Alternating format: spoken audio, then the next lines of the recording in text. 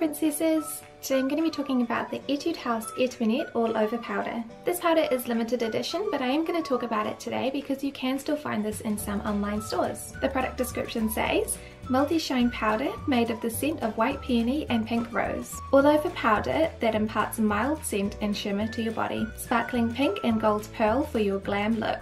The lovely scent embraces your skin with every touch. Botanical oil infused for better fitting pearl pigment. Multi-shine powder to give shine to your face, body, eyes and lips.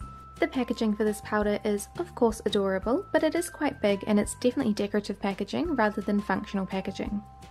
It also comes with its own little puff, which while totally adorable is not very functional either. I would use this puff if I was applying the powder as an all-over powder, but it is too heavy to use on my face.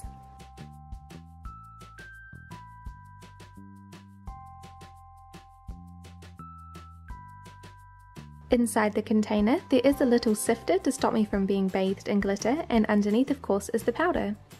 This powder appears to be a light beige with a pink and silver glitter. If I apply this powder heavily, there is a white cast left on my skin. But when it's applied sheerly, you can really only see the glitter.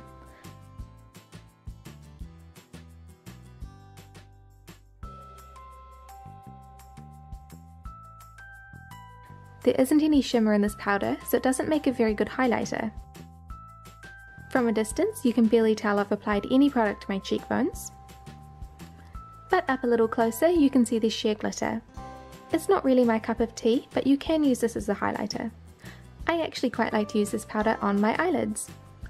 It creates a really beautiful glitter and it looks great placed on the centre of my lids for a little pop of glitter.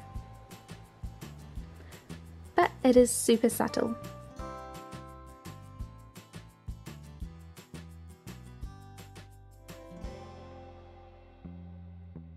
I am wearing the powder on my eyelids today, but I bet you can't see anything because it is so sheer. But I think it makes for a really lovely subtle look. I love that this product has amazing packaging and it works really well as a subtle glittery eyeshadow. It can be used as a highlighter, though it is not my personal preference, and it can be used as an all-over body glitter, but again it is not my preference to use it like that.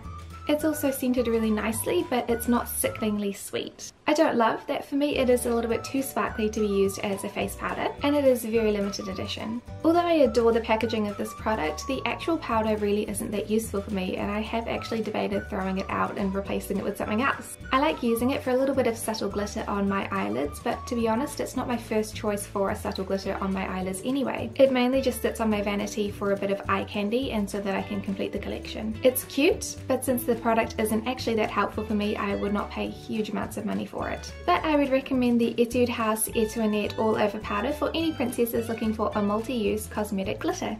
Thank you so much for watching this review, and I'll see you next time.